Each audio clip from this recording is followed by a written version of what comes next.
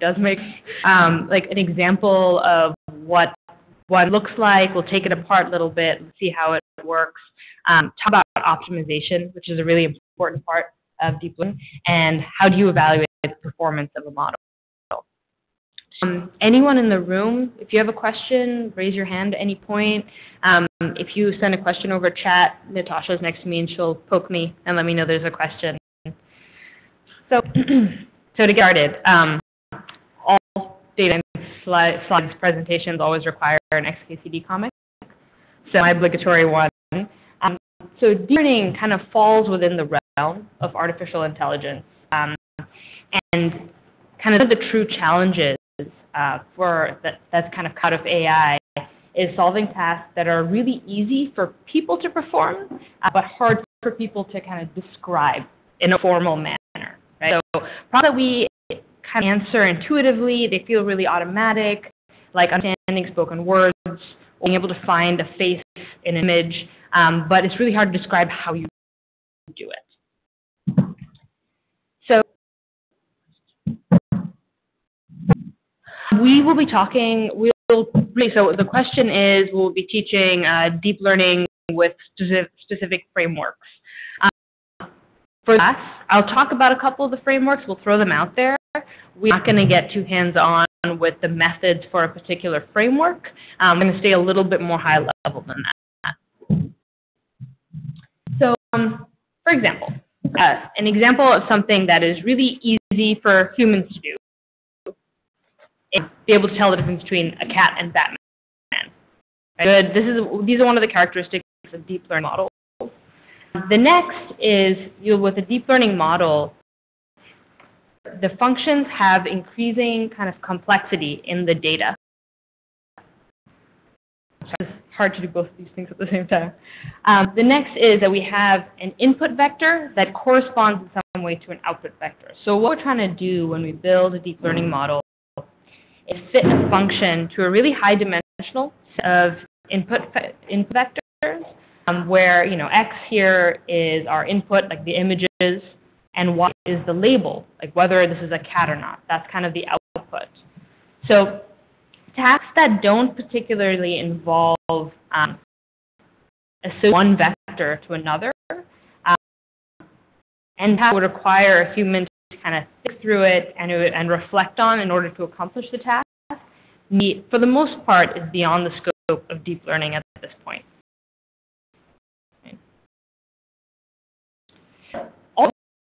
Being while providing a really powerful framework for building predictive models relies on two things. One, that there's a large data set, and two, that it's supervised. That means that all the data that you have, all of the individual points of the data are labeled, so cat or not cat.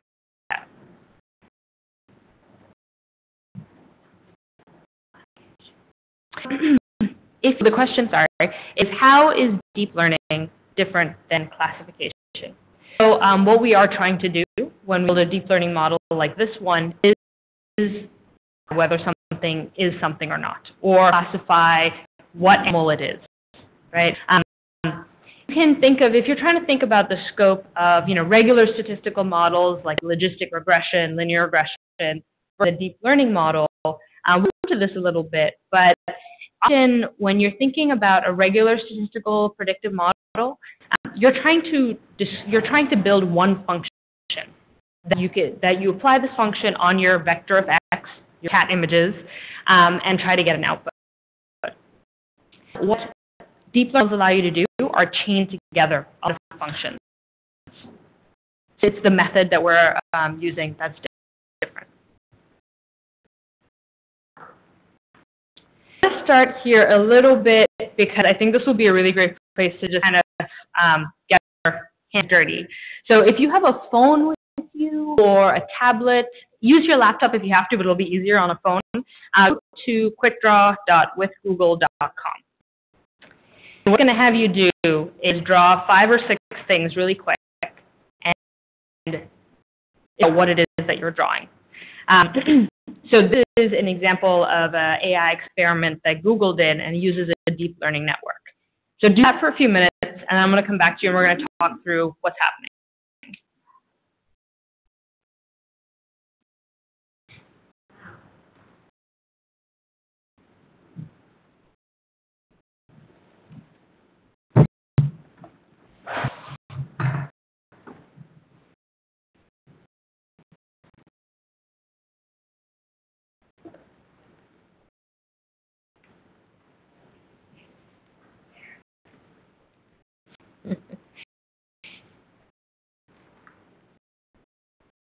Oh, and or something with you, or the person next to you doesn't, just let them peek over your shoulder. So I'm going to see what's going on. And number 6, at the end, it'll give you like a little summary. You should take a quick gander at.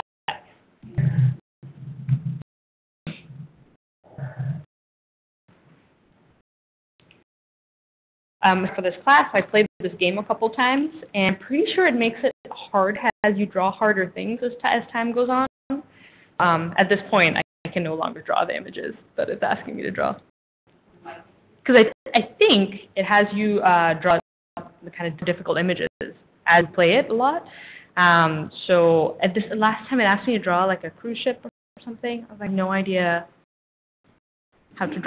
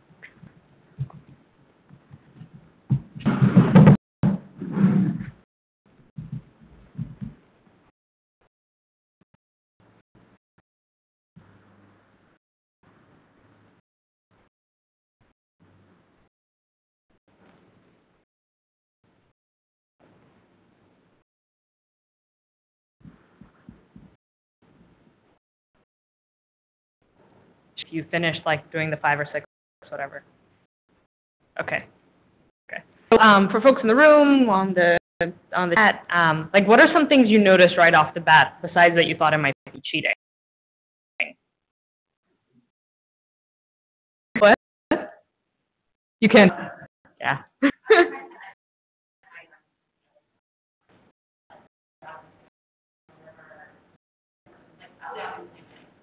It's like terrible psychology test.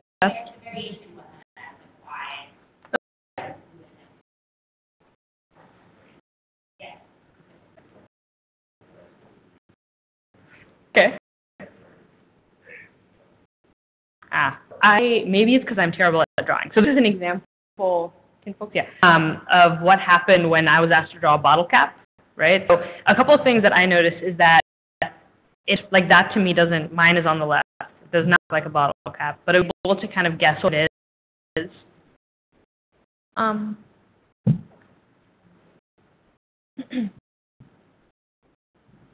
Sorry, WebEx, 1 second.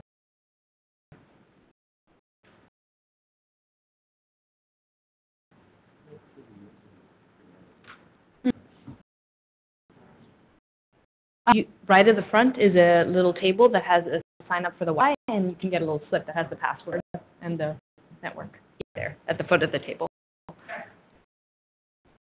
Oh.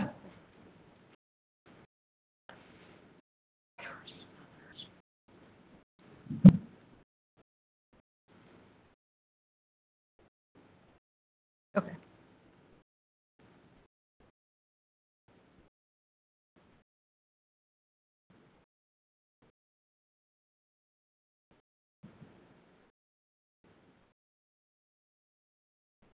So the observations for folks on the WebEx is like they drew things in a different orientation than the training images they saw for the same image, for the same doodle, and it was still able to kind of classify it.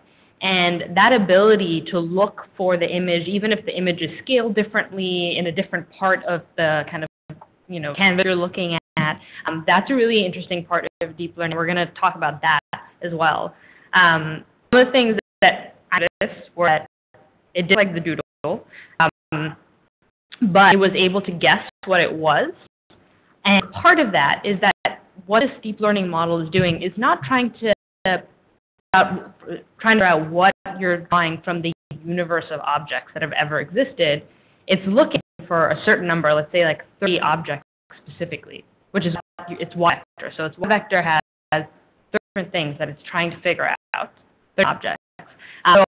So model cap, to me, looks more like a broken chart of glass. I'm trying to find a broken chart of glass. So it's able to tell that it's a bottle cap, right? You might have also noticed that as you draw, it gets kind of more accurate at predicting what it is to a point. And that's because as drawing, you're adding more features for it to predict from. Features being things like the wiggly line under the straight line, like a curve on one side. Those things are, for the learning model, are features that it's trying to predict from. As you add more data to it, as you draw more, the predictions get more accurate. We're just kind of all over the page. So I noticed, so if you look at the training images on the right, those images that were used to build a model and have been used to build a model over time, some of them really don't look like bottle caps. Like the middle one looks like gloves. The other one looks like the sun. But that variation in training images is really important when you are drawing, when you're trying to build a net.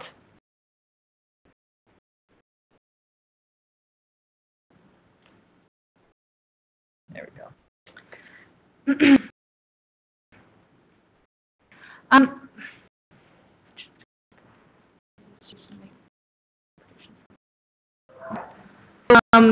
The folks that on the web are asking if there are 30 particular objects that this neural net is trying 30 particular objects that it's trying to predict. I'm actually not sure how many objects ultimately this neural net uses. My guess is it's actually a lot more than 30, but it is a set number of outputs that neural net has been built to predict.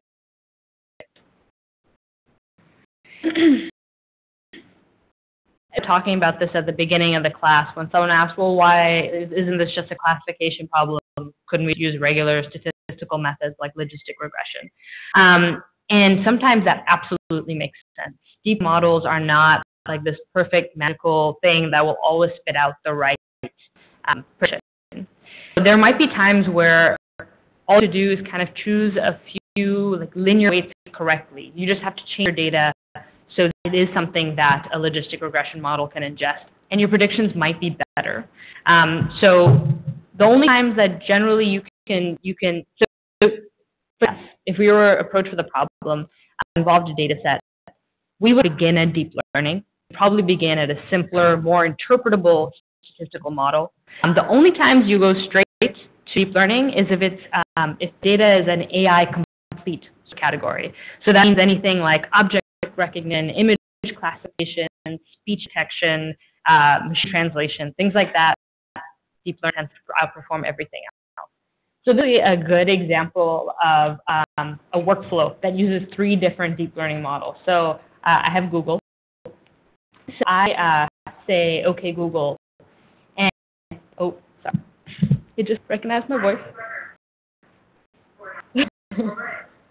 So if you use the Google Assistant and you tell it to open the Translate app, it's voice recognition to understand that. In the Translate app, if you take a picture of text, it's using image classification in order to interpret the text. And then in order to do the translation, Google recently moved over to using a deep learning model as well.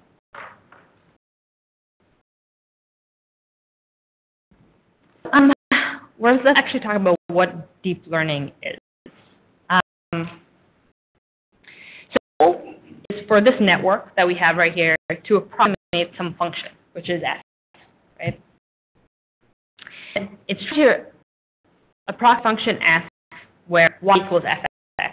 What it's doing is mapping some input x to a category y, x being the thing you just doodled and category y being what object it is.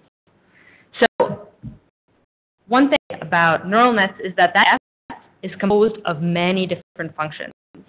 And each layer in our neural net is a function that's applied and then the output of which is chained together, one after the other. So all those functions, all of those layers make up our final f, the final function that we're applying on our input vector to get output vector. So let's go back a second. What we're going to do is drive our functions, the neural net, to approximate that real-world relationship between x and y as closely as possible. And all modeling, both with regular statistical modeling and with deep learning, include training, which means that the algorithm has to kind of figure out how best to use each of those layers that you gave it, each of the functions, to get that output right. What that means is by adding more layers and more neurons within a layer, that's how adding more layers allows you to have a deeper network, and the deep part of deep learning comes from. And as you add more layers, you also can approximate functions that are more and more complex. So you no longer can only just classify an outline of cat. You might be able to classify a more detailed, complex drawing of a cat. Right? So that's where the depth comes from, and the width of a neural network is the number of neurons you have in each layer.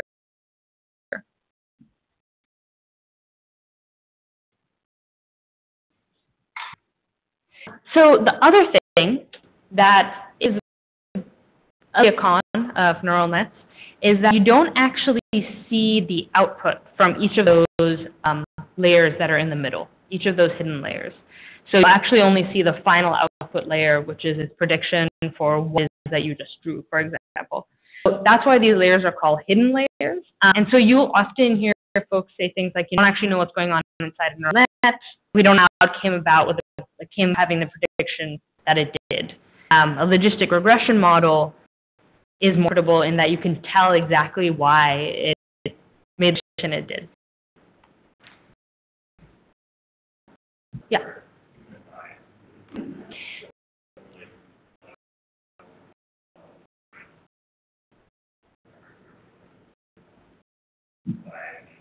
Yeah.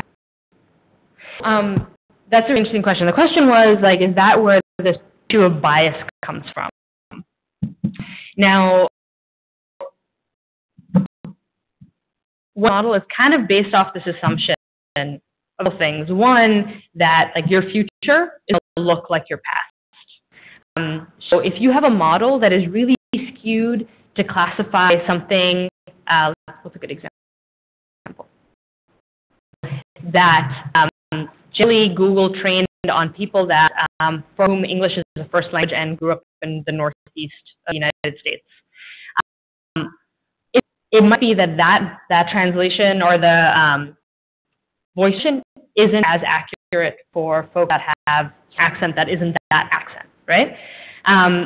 Now, that can be interpreted as bias, but also that the input data, the data that was used to train the model, while true, isn't representative of the universe of data. A lot of people that say the same word lots of different ways. So, it's a little bit tricky because I think when folks say bias, the assumption is that it might be a little bit on purpose, that we might be biased to the system when there already is bias in the kind of data that we have access to.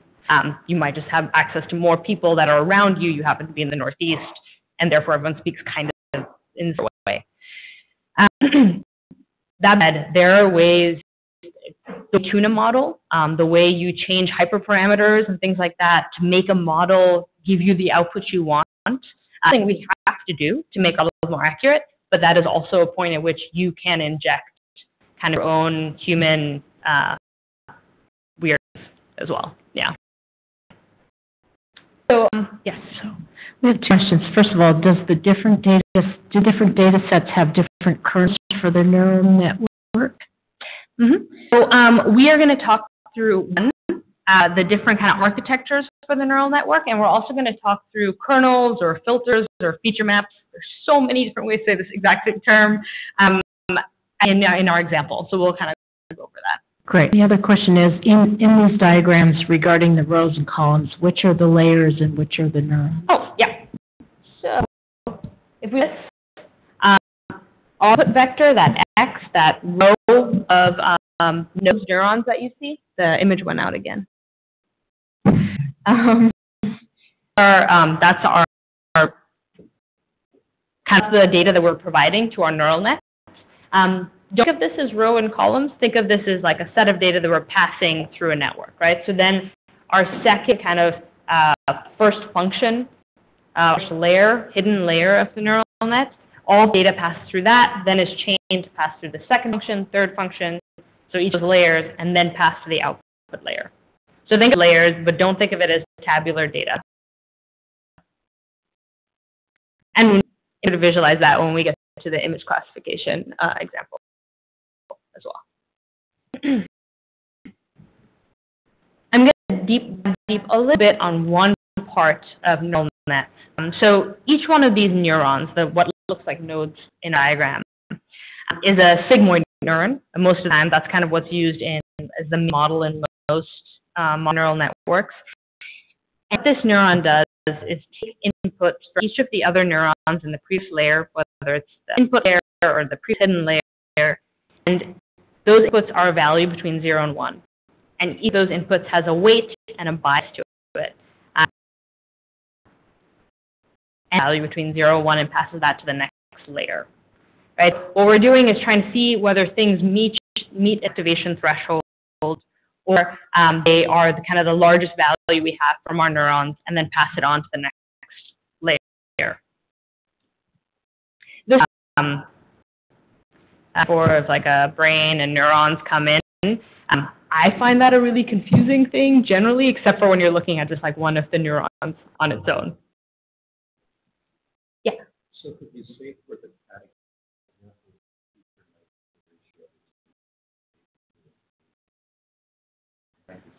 so if in a, let's say, we'll go into this more detail, but let's say that one layer of neural net is looking for the 3 lines that people really tend to draw when they draw cats for the whiskers, right? And it's like looking in a specific region for that. And for most of the image, that's not something you can find except for perhaps once in one part of the image. That activation of a neuron is something that you would pass from one layer to the next as like this is the presence of this feature that we know that we generally associate with cats. Every time these the signal is passed from one layer to another, that signal has a weight, which is where our weights and biases come in. Does that make sense? Yeah. Questions online is, so we would need another layer to convert an image into the 5 inputs on the left of the example? So in this example, we move from the left to the right. We're moving from input to each of the layers to the output. But we'll talk about one example where we don't follow that rule.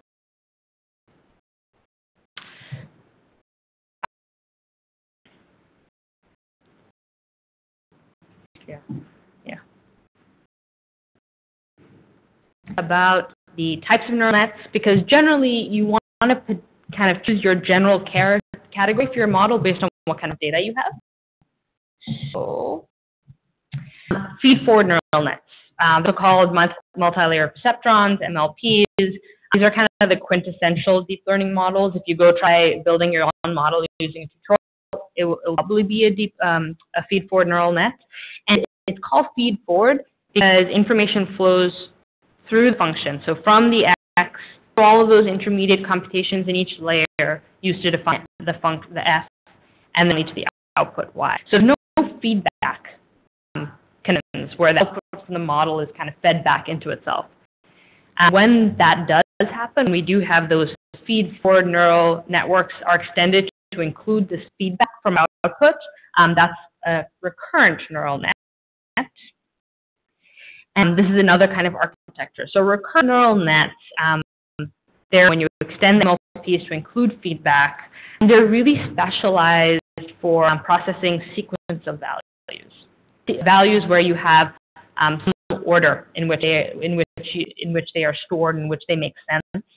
So it's really great for natural language processing and for kind of just like temporal sequences of time series data, for example. Neural nets. They're perfect for reckoning kind of a grid of values. Since it's really great for image classification because you need to see all of your input data as a grid. So it's great image recognition, and that this convolutional neural net takes into account kind of a function where it looks at the input you're giving it, a small number of the neighboring members of the input. So if you're looking at one pixel of an image. It doesn't just treat that one pixel individually and assume it's independent from the rest. It looks at one pixel and the surrounding pixel.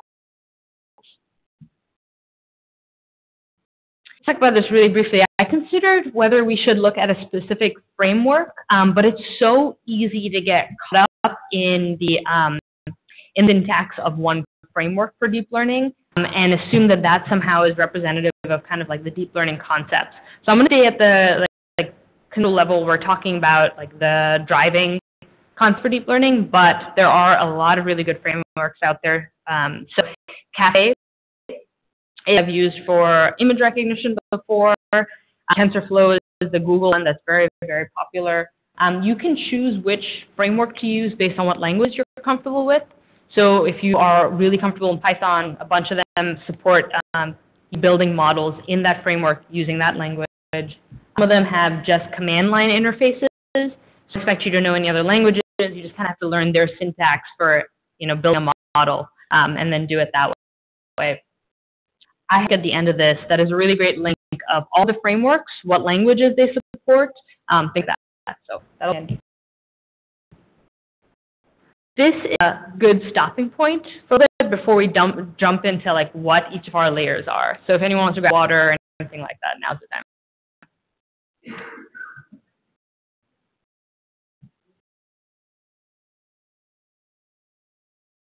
Okay. So to move on to an example, because talking about all this in abstract, super difficult and sounds a little nebulous. So we're going to go through an example that is actually pretty ubiquitous whenever you're looking at building deep learning models. It's images of handwritten digits called the MNIST dataset. It's a modified NIST, National Institute of Standards and Technology dataset, that is images of handwritten numbers.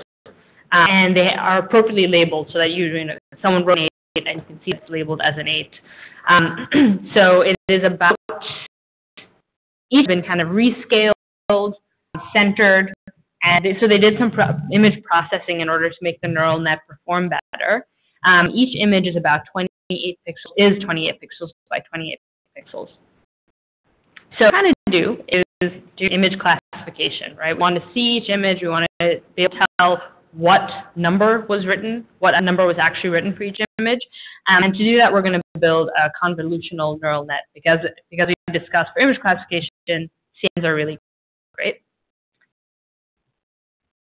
So to build this deep learning model, what we wanted to be able to do is accurately label handwritten images and classify it as an image of a number between 0 and 9. 70,000 images in this data set. And each of these images has a label indicating what number is actually written on there. And to do with a lot of kind of learning, predictive modeling, we're going to split our data set into the data set, the validation data set, and the test data set. From 80,000 images, use 55,000 images for training the data, which means this is what the model is actually built on. This is how it originally kind of defines what happens in each function, what happens in each layer, and how it can get close to predicting the output accurately. The validation, kind of the performance of the model, is evaluated while it's training. This is the validation test set for that. So, since convolutional neural nets have feedback as the model is learning, if it gets the that's something that you test on the validation test set. And again, validation test set is like entirely separate from the one that was actually used to train on. And finally, at the very end, we have our test data set. And that's a data set that you don't touch until your model is entirely built. It's in final form. Run it on the test set to see how it actually performs, how it gets. Machine learning in general, it's really essential we have that be separate, and that we don't use the data set that we use to learn and to build a model to test our model. It's not an accurate representation of how well that model generalizes. When I say a model generalizes, what I mean is a model has a really, really low error rate when you use your training data on it, when you test it on training data, but has a really high error rate when you put some new handwritten images. That means your model doesn't generalize well and it's overfit to predict only using the data that you've given it. So each of the layers in this weird diagram of convolutional neural net. So really common layers involved in a CNN are the convolutional layer, the pooling layer, and the fully connected layer. The order of these layers matter, and include the same layers multiple times in a neural net. So this is kind of the most simple, straightforward architecture that you could set up, but you would play with this architecture, what it look like, and try to build a better model. Convolutional layer. So this is where the power of the convolutional neural net comes from, because it's so great for image classification. So it takes advantage of that spatial structure of the image, and it's that by using local receptive fields. A local receptive field, for a given neuron in layer, which is what the blue dot is there, it's connected to a small region in the input layers. In this instance, 5 pixels by 5 pixels. Each neuron in our very first hidden layer in the convolutional layer has a 5 by 5 pixel low receptive field that slides over. One should be varying numbers, but let's just say 1. And then the next neuron comes from the next 5 by 5.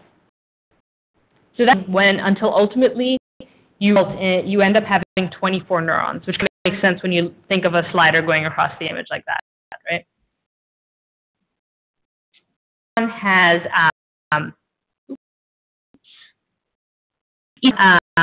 each one of the connections has a learned weight and an overall bias. So what that might look like, those weights, one of those connections visually, where a larger weight means that you have a darker pixel. You might see something like this. And this kind of as close as you could get to getting a sense of what's happening in a hidden layer. In our instance, a weight with a darker pixel, you could interpret that as kind of this part over my mouse, yeah, this here on a 4, right? So the thing is that those weights, that bias at that neuron level, is shared across all 24 by 24 neurons. So what that means is that we end up building the map from the input layer to the hidden layer, kind of a feature. Sorry, 1 second.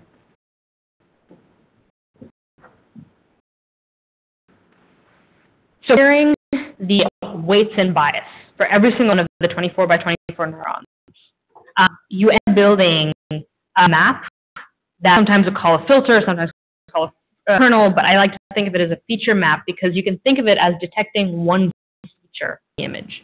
So maybe like a particular kind of curve or a cross, right? A very local feature, a localized feature within the image.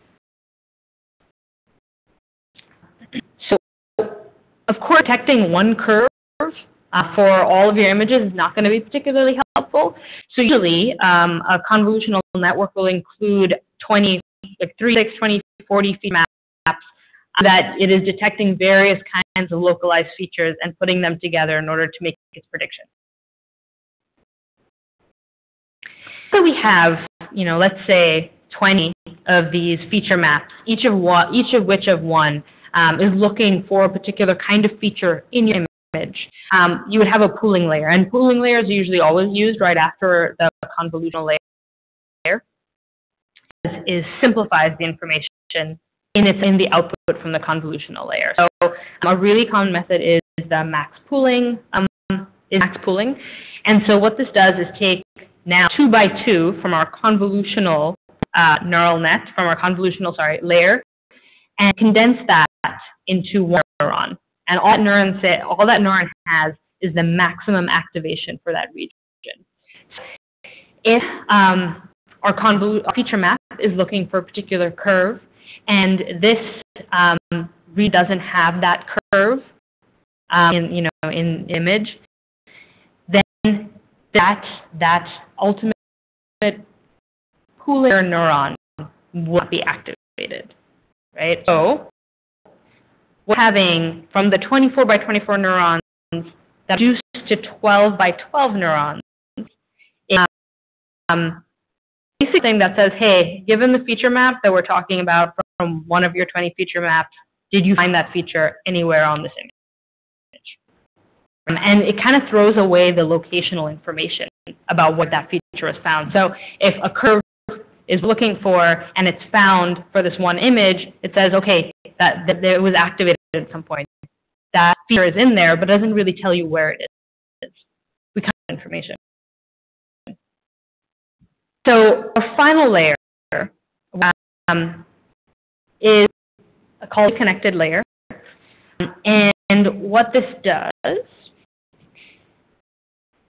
every neuron in our max pool layer connects it to one of the 10 output neurons. So, each of the 10 output neurons has an activation value each image. So for an image that is through our neural net, if the one that represents the output neuron that represents 6 has the highest activation value, then net predicts that that image is 6. If you remember the doodle classifier thing, it told you if you looked at what it probably predicted the doodle was, it also said what the second and third prediction might have been, and you could see how those might have been similar. Example of like where the activation value wasn't the highest for one of the other output neurons, but it came in second or third. Right. So like this very weird growing and shrinking neuron set. What we started with is what we're going to run through our neural net is one image of 28 by 28 pixels. We look for 20 different feature maps, that one image, looking at 5 by 5 pixel segments, each one of our feature maps. The layer for each feature map basically says, hey, was that feature found? Yes or no. And we have a fully connected layer that allows you to make a prediction on what output on that image is related to, right? What actual prediction for what's written there. The model that can read each image at actually near human performance. So for even like kind of the really simple ones, that three hidden layer convolutional neural net, it guesses it right 99% of the time. And these are examples of some of the misclassifications, which generally to me feel kind of fair. Like one could be a 7 or a 1, and like as a human, I can't actually tell which one it was. Say 7 or 2. But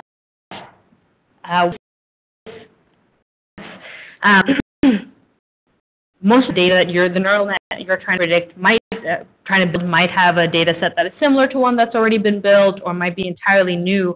And so it's actually really helpful to go back and understand each of the algorithms that go into building a neural net. So like how the stochastic gradient descent algorithm, which is the weights and kind of the biases that go into each one of those, how that works. How does the backpropagation algorithm work, so that what that does is compute the gradient of our cost function, like how badly are we kind of getting it wrong in our validation test set, and how does it go back and relearn those parts? Because that's really the only way that you can improve the way neural networks learn, right? Like changing these parameters that are part of these larger algorithms that drive your neural net. So regulators are to allow a couple of hyperparameters includes like L1, L2 regularization, and what they do generally is allow you to make your network better generalizing beyond the training data set, right? You're not overfitting. Part of that regularization method might include artificially kind of expanding your training data set, for adding more variance when there isn't enough. Our tweak and optimize include the methods for initializing the weights in your network, and also Ready for the question? Yes. Just about the last slide, was the lower number for each cell the second decision or the actual ground truth digit? I believe the top number was the ground truth, and the prediction was at the bottom.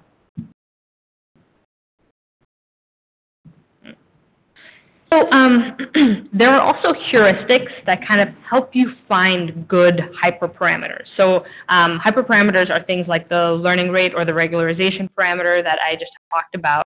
And of course, doing it manually is an option. But I kind of like to think of it as like sliders on a soundboard, if I term the things on the soundboard. So most deep learning algorithms kind of come with hyperparameters, and what those do control a lot of the aspects of the algorithm's behavior. So what I do with these hyperparameters is it affects the time it takes to run the model, kind of memory it consumes, so the cost of the computational cost of running it, and it also affects the quality of the model, right? So it looks at, it affects how well your predictions actually turn out, which is what you're hoping to do. Manually kind of choosing those hyperparameters means understanding both what those hyperparameters do, how they interact, and how they play into your algorithms. That's a bit hard to do, especially when we're talking about many hyperparameters between multiple algorithms that are interacting. Place to get to.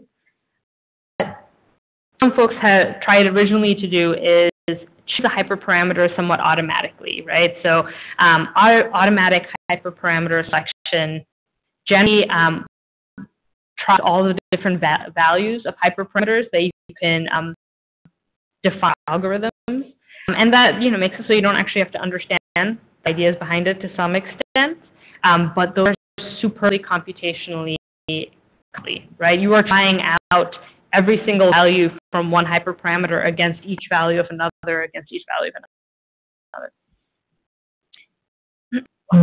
How stable are the internal coefficients of the neural network? Do I get the same or similar coefficients if I present the training data in a different order? I divide the training data in two and run the training on one half and then the other? So ideally, I'm going to answer the last part of that first. Ideally, if you are randomly training your data set into training and validation and test, that should not affect your model's performance.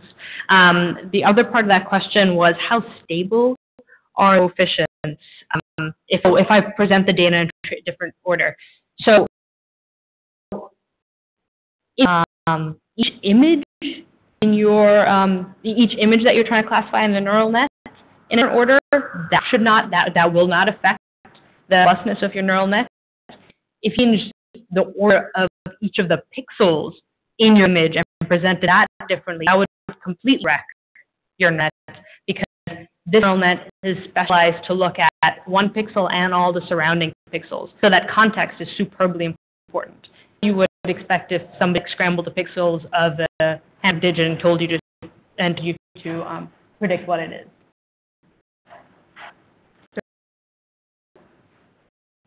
Question is, what is the best ratio to choose for training, validation, and test data in a neural network? That's the iffy question. So you want to have as much of your data dedicated to training as possible. You also want to make sure that the test data set that you have is big enough that it isn't so tiny that you are actually getting a really skewed sense of how accurate your model is. People can throw around thresholds of 70-30 and things like that. In reality, it depends on the size of your data set. If you don't have enough training data, it might mean dedicating more of your data to training or expanding it artificially. So what I'm going to say, I'm definitely not going to define numbers. Anything else? To the earlier question about the stability of coefficients, he says not performance remain the same, but the internal parameters. The hyperparameters the parameters that you can define in a neural net greatly affect the outcome, which is why a lot of the art and the power from building deep learning networks comes from optimization. So, for example, for learning rate, there are a couple of different ways you can set up your learning rate. You can have one learning rate throughout your deep learning model, throughout every single iteration where it's going through all the data. Other is to have that slowly decrease over time so that the decisions made earlier have more impact than the decisions made later. And another is to have like a step, so like, you know, the learning rate falls kind of gradually, but kind of suddenly between epochs, between ingesting data. So they have a very, very large impact. But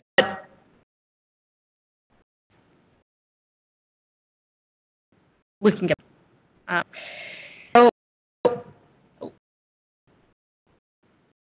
this is what I was going over. Search. Previously, we talked about using this kind of automatic hyperparameter selection algorithm. So you try to figure out what are the best kind of optimal results you can get by combining all these different values for hyperparameters. Another way is to do grid search.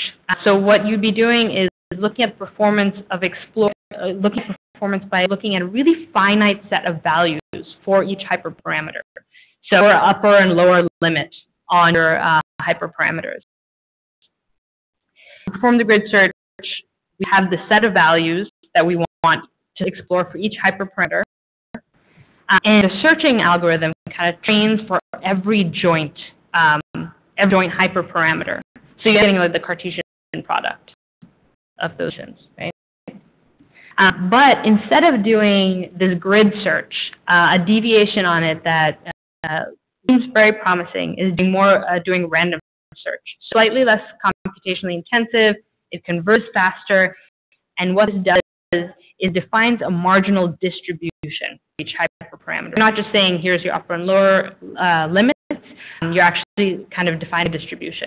So they're good. I like this visual because it kind of defines what the two might look like. So if you search, you might look at set intervals for each hyperparameter, versus for a random search, you're looking at values for the hyperparameter based on the distribution you gave it, right? The data model is not learning from additional input? Yeah, so is actually a method you would implement. At some point, your error rate hits minimum, hopefully not like a local minimum, like an absolute, like larger minimum, and is where you would just no value in continuing to learn. And so you use early stopping to stop it from iterating through the data. So a parameter that gets defined when you model and is something that would affect your output. Somebody asked what the parameters are. There are a lot of parameters. Right, like all the regularization methods, dropout, which is a regularization method, the learning and momentum, like there are a lot of individual parameters that you can tweak for the algorithms that go into a deep learning model. The place you would start is not trying to tweak every single parameter. There are parameters that when a model for image classification or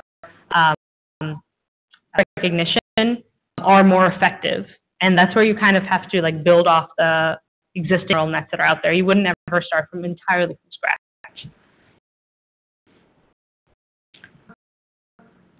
Where we have this model, we built using the training data set, is the validation data set to see how it was performing during training.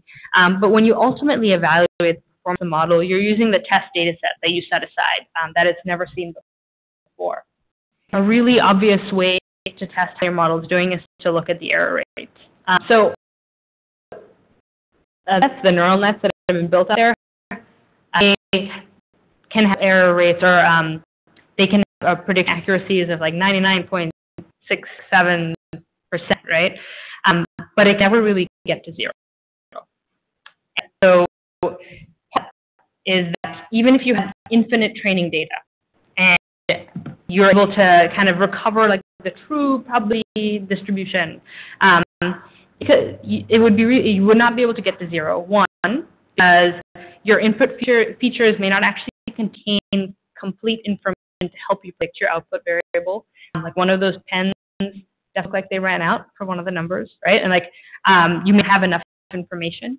Also because you're intrinsically stochastic, right? And there's stochasticity in these systems. You would not be able to predict. And also in real world, you are limited by a finite amount of training data. There's a limit to how much training data you can get because at some point you would have to get all the data about this thing in its absoluteness, which is not possible. So someone asks, what's the difference between validating data and testing data? Yeah. So there are building as your model is learning. Performance of your model is evaluated during your learning process, and that's where you use your validation test set. The test data set is something you only run the model once your model is kind of finalized and done, and do what the final performance of your model looks like.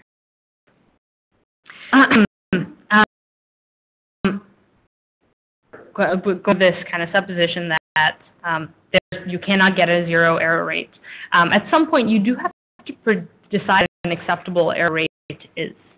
And there are a couple of different ways you could pick that. One is likely based off previous experiments, like benchmarks set by other people that have done build nets that are doing something similar to what you're trying to do. The other is kind of makes me that if you just have to decide what is safe or what is cost effective or appealing to your consumer, right? So a good example of that. There's an acceptable rate of detect a particular disease, and if the rate goes above that, more than likely your algorithm is not going to be used in medical settings. On the other hand, you want to use the error rate on its own, but instead use kind of just the false positive or false negative rate. And instances where you might do that are your sister. If you had a deep learning net taking your email and putting spam in a folder, it might be much more acceptable to you as a consumer to get spam in your inbox than have a piece of from your inbox go to the spam and you never see it. So that's one where a false positive where we're trying to detect spam is super unacceptable. And you wouldn't just look at the error rates because maybe you just don't get a lot of spam, but you look at your false positive rate. Okay. Another method used to evaluate your model is precision and recall. So if you had a model that tried to detect really rare events, like disease that only like 1 in a million people have. That kind of model, precision is kind of the fraction of detections reported in the model that was actually correct, and recall is the fraction of the true events that were actually detected, right?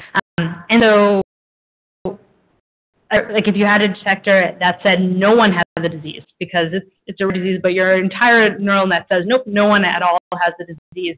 It's perfect precision, but zero recall, right? Because the recall is the fraction of true events that it actually detected. And same true. So if you had a detector that said everyone has the disease, you have perfect recall, but precision would be 0.0001, like the actual rate of your rare event.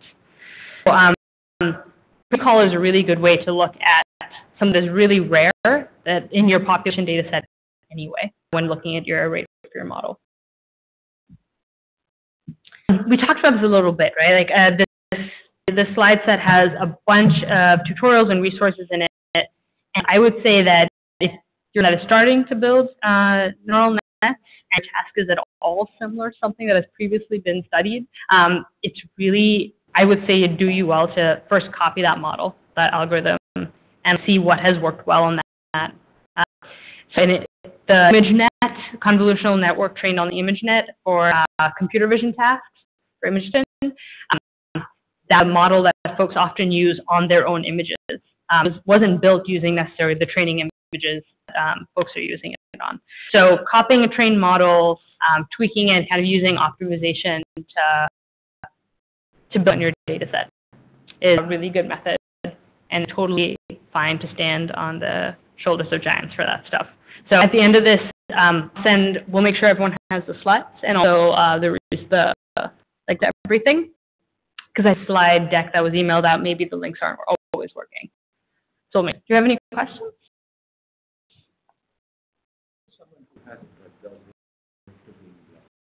It's recognition issue. Could you go a little more detail on what it is you're looking for when you drag the window over the pixels? Are you looking for, let's say, take a simple one for me is the letter 1. You're looking for a pattern. You're looking for a vertical shape. So you're checking the slopes of whatever. If you have a dark pixel here, a dark slope pixel, you're saying, well, that's an upward sloping line versus a vertical line. Or could you go and tell a little more about how that works? Sure. So one thing I'll start by saying that each of the features is looking for are on a smaller scale, right? On a very localized scale. So it would be hard to have a feature that was, a straight line across the whole image, because looking at 5 pixels by 5 pixels. And that is another example of a parameter you would play with, the size of your local receptive field, based on what kind of image you have and how many pixels are your image in totality. So an example of features looking for, I have this in here. So is a complete convolutional layer that has 20 feature maps would look like. So one of these boxes on the right, the output is what the local receptive field is looking for from one feature map. If you look at the top left, it looks like a diagonal line, and really that's all we can tell from it. That is the feature that one feature map is looking for throughout. It is generally pretty hard to interpret feature it's looking for, because our image is black and white, but if it were color, we would have a feature map that looked at the red spectrum, the green, and the blue as well, right? And it kind of grows pretty fast, and it's hard to tell what it is that each feature map is looking for. So, the way you would tune the number of feature maps you have built into your model wouldn't be to look at what each local receptive field is looking for. It would be to actually look at your final output and see how well it's doing, and seeing if changing the number of feature maps has an impact on your performance or not. Looking online, is that 20 a hyperparameter or just arbitrary for the example? This was the 20 feature maps in the convolutional kind of is a really common set for your convolutional layer in one of the tutorials, but they also have the net one, I think, uses 3 or 6 feature maps. You can go up to 40. You define your neural net. With vector rather than raster input. So this is where we go back to, architecture of your neural net is based on what your data looks like. So if you just have a vector, that is, you do a vector and each of the values in it are a temporal sequence. They're not images or anything like that. You might just use a feed-forward architecture rather than a convolutional neural net.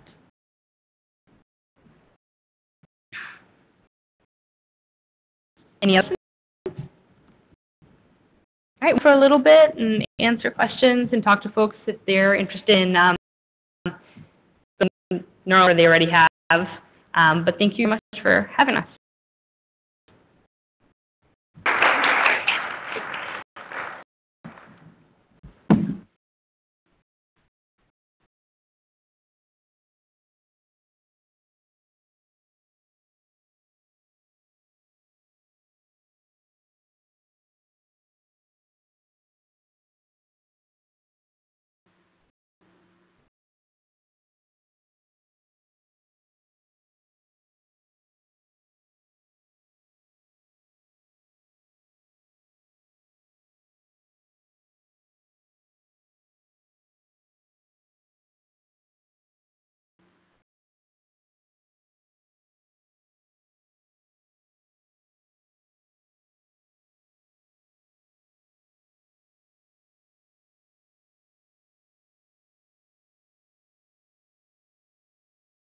Oh, I can do all attendees, right? Yeah, but no, I hear it. In person.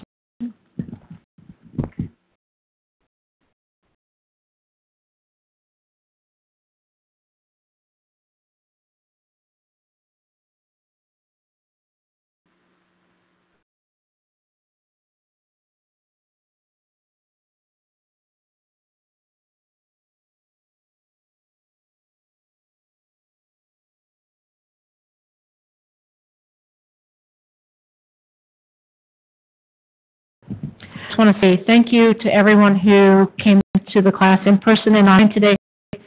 Just a quick reminder to be sure and sign in if you're in person so we can give you your transcript in the CLC for into our class, and plenty if people have them. So, yeah. What's coming up next?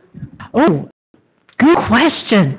So on the 24th of January is our next class. It will be taught by General Assembly, and it's Introduction to Object-Oriented Programming. It's a class we had originally scheduled for October and had to reschedule. So be sure and sign up for that. There's plenty of room still left in the class. Great. And in February, we haven't announced this officially yet, but we have an intro to user experience design, and we also have JavaScript 2, which is a follow-on to the class we did in September. So, anyway, but we'll be announcing that on broadcast emails too. But yes.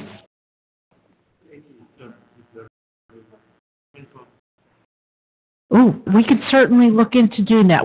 I'm building up the winter semester, and we're always open to suggestions. So if you have some suggestions for a class you'd like to see us teach, just send an email to dataacademy@doc.gov, and we'll be happy to consider it.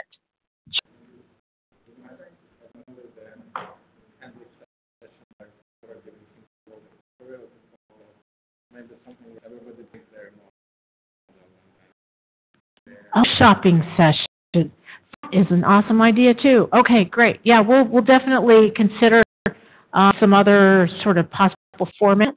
Yeah, there are people in the room that would be interested in a workshop type session.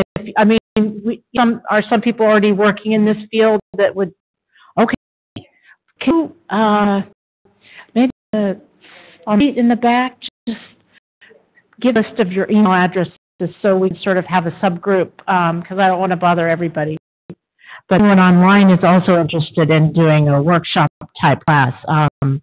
Please email me at dataacademy@dlc.gov and let me know, and we'll keep you on that short list for something that would be more specialized. So great suggestions. Any others or any questions? Yeah.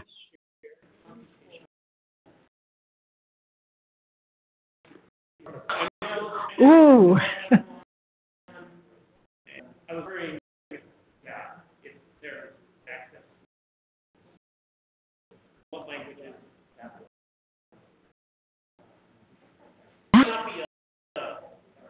No, it's a fair enough question. I'll research that and get back to you. Send me.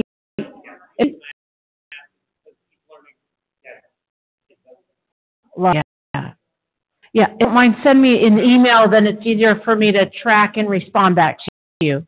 Thank you much. Anything? Great. Thank you for everyone for coming.